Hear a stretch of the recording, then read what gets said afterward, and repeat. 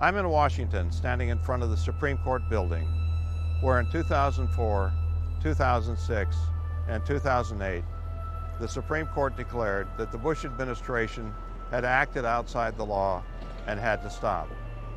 At issue were policies that Bush had put in place after the terrorist attacks of September 11, 2001. Bush had concluded that the United States was engaged in a new kind of war that required a different set of rules. Captured enemy combatants, instead of being tried in regularly constituted courts, would be tried in secret military tribunals. Those that were thought to have important information would be subject to harsh interrogation, including waterboarding, which the United States had condemned as torture when used on American soldiers in World War II, Korea, and Vietnam. In one case, the Supreme Court said that the Bush administration had violated the Constitution. In another case, the Supreme Court said that it had violated the laws of Congress and the Geneva Conventions. In its final decision, the Supreme Court rejected the Bush administration's claim that the president alone had authority to decide the rules of law during time of war. That judgment, said the court, belongs to us, the court, not to the president. The Supreme Court in those decisions was acting as the framers of the Constitution would have preferred. In the words of John Adams, the nation's second president, the Constitution was designed to create a government of laws rather than of men.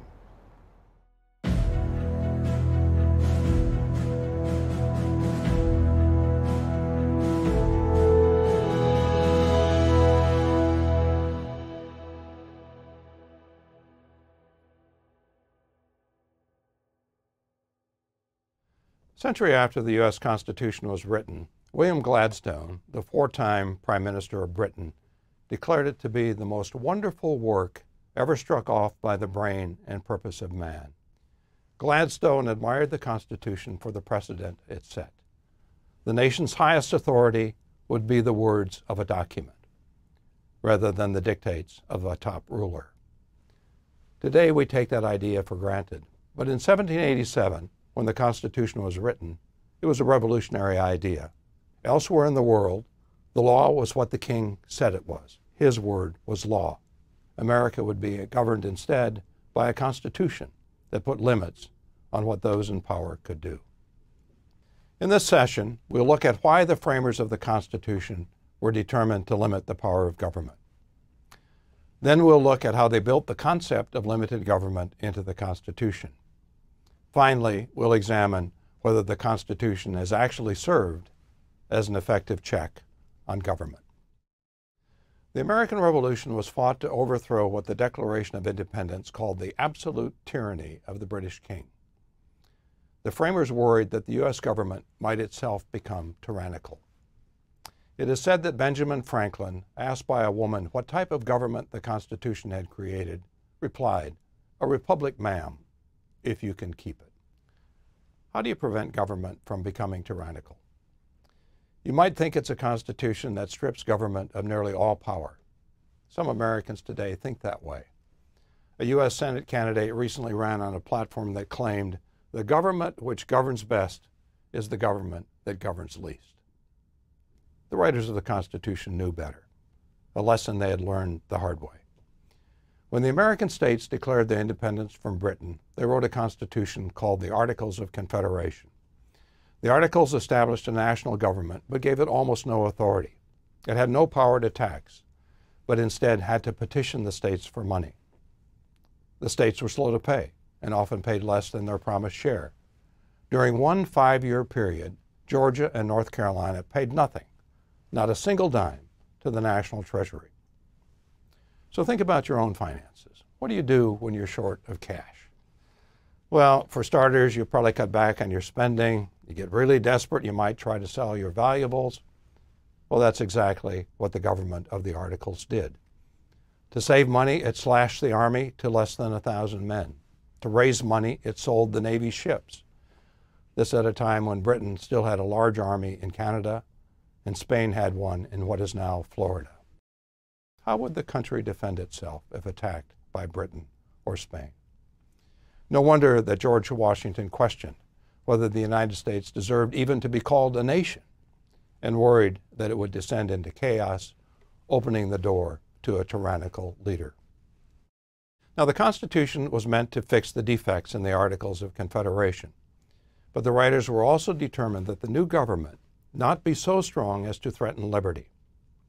So their strategy was to grant the national government necessary powers, including the power to tax, while at the same time placing strict limits on its authority. This strategy included denials of power. Officials would be prohibited, for example, from putting someone in prison and throwing away the keys. This was a common practice at the time in Europe. Opponents of the king were locked away for as long as the king wanted, forever in many cases. That practice would be prohibited in the United States. The Constitution gives the accused the right to appear before a judge who will determine whether authorities have enough evidence to warrant detention. The writers also sought to limit government through grants of power. Article 1 of the Constitution, the very first article of the Constitution, gives Congress 17 specific powers, such as the power to tax, the power to raise an army and navy, the power to regulate commerce. These grants give power, but they also deny power. Powers not granted to Congress, those not on the list, are denied it. In a period of history when other governments admitted to no limits on their powers, this was a substantial limitation. As originally written, the U.S. Constitution did not include a Bill of Rights, a list of specific individual rights, such as freedom of speech. The framers thought a list was unnecessary, because government had only those powers granted to it, and it had not been granted the power to deny people their rights. Thomas Jefferson was among the many who thought otherwise. Jefferson had included a Bill of Rights in the Virginia Constitution he wrote at the outbreak of the Revolutionary War, and other states had followed his example. Said Jefferson, "A Bill of Rights is what the people are entitled to against every government on earth." In response to such objections, the first Congress passed a series of amendments that were quickly ratified by the states. These amendments, the first 10 to the Constitution, are called the Bill of Rights. The Bill of Rights is a clear example of limited government. If you were arrested tomorrow and had no money, the judge doesn't have the option of saying, "Tough luck, buddy." The government is required by the Sixth Amendment to provide you a lawyer and to pay for it. Now, the framers didn't think that words alone, written grants and denials, would be enough to control those in power. They wanted something stronger. That something was to divide the government into separate branches and pit them against each other. This was not a new idea. The French theorist Montesquieu had proposed it nearly a half a century earlier. "Where there is no separation of powers," he wrote, "there can be no liberty." But the framers gave Montesquieu's idea a new twist. Rather than completely separating the branches, as he had proposed, they overlapped them so that each was better positioned to act as a check on the others. So instead of granting all legislative power to Congress, they gave some of it to the president, for example, the power to veto laws, and some of it to the courts, the power to interpret laws. The same with executive power. The president has most of it, but not all of it. For example, Congress controls how much money the president can spend and on what. The president doesn't have the option of taking money allocated for highways and spending it on the military. The same with judicial power. For example, by giving the president the power to nominate federal judges and the Senate the power to confirm them. This system of divided power was described by Harvard's Richard Newstead as one of separated institutions sharing power. The powers of government, legislative, executive, and judicial, are granted to separate branches, but no branch has all power within its sphere of authority. Part of it, in every case, is shared with the other two branches, providing them a means of checking that branch's power. So that's the theory, each branch acting as a check on the others. Now, as you know, theory and reality aren't always the same thing. The English poet John Wilmot quipped, "Before I got married, I had 6 theories about raising children. Now I have 6 children and no theories." What about the framers' theory? Well, the record's far from perfect. After Japan attacked U.S. forces at Pearl Harbor in December 1941, President Franklin Roosevelt ordered the forced relocation of more than 100,000 Japanese Americans from the West Coast, saying they might try to help the enemy. They were forced to sell their homes at rock-bottom prices and were shipped to detention camps in Utah and other inland states. They lived out the war behind barbed wire, watched over by armed guards. Their advocates looked to Congress for help. Instead, Congress embraced Roosevelt's policy. Not a single senator or House member voted to rescind it. 3 times the Supreme Court reviewed the policy. Each time it upheld it, though it was clearly unconstitutional. Racism played into the relocation policy. America had a long history of discriminating against Asians. Chinese were blocked from entry in 1883. Japanese immigration was effectively blocked in 1907. When the survivors of the Titanic arrived by rescue ship in New York Harbor in 1912, they were taken ashore, except for a handful of Chinese crewmen. They were not allowed to set foot on American soil. Ironically, Japanese Americans were allowed during World War II to volunteer for combat in Europe. They made up the entirety of the U.S. Army's 442nd Regiment. That regiment became the most decorated combat unit of its size, not only in World War II, but in the whole of U.S. military history. 21 of its soldiers received the Congressional Medal of Honor, the nation's highest award. In 1988, the United States issued a formal apology for its mistreatment of Japanese Americans, saying it was the result of race prejudice, war hysteria, and a failure of political leadership. As the relocation policy indicates, America is not a stranger to tyranny, the powerful trampling on the rights of the weak. Such episodes, however, are relatively few in number, and the system of checks and balances is a reason. Scores of times, the President, Congress, or the Supreme Court has intervened when another branch has overstepped its constitutional authority. The Watergate scandal is a textbook example. On a June night in 1972, a security guard at the Watergate buildings in Washington, D.C., noticed that the latch on the door to the Democratic Party's national headquarters had been taped open. He removed the tape and went away. Coming back later, he noticed the door had been taped open again. He called police. They caught 5 men inside, installing bugs in the phones and ceilings. As it turned out, they had links to President Richard Nixon's re-election campaign. Nixon denied that anyone at the White House had knowledge of the break-in. In truth, the Watergate break-in was part of a much larger dirty tricks campaign aimed at guaranteeing Nixon's re-election. The dirty tricks included wiretaps, tax audits, burglaries of Nixon opponents, paid in part with money laundered illegally through Mexico. A turning point occurred when, during a Senate investigative hearing, a White House assistant revealed that Nixon had tape recorded all his Oval Office conversations. Nixon at first refused Congress's demand to hear the tapes. As the pressure mounted, he released transcripts of what he claimed were all the relevant ones. When Congress demanded more tape material, Nixon refused. Congress then filed suit to get the tapes. In a unanimous decision, the U.S. Supreme Court, which included 4 Nixon appointees, ordered Nixon to turn over the tapes. They were incriminating. Nixon was heard telling his assistants to cover up the Watergate break-in, including using the CIA to block the FBI from investigating it. With that, the House of Representatives began impeachment hearings. At that point, Nixon resigned, the first and only president to do so.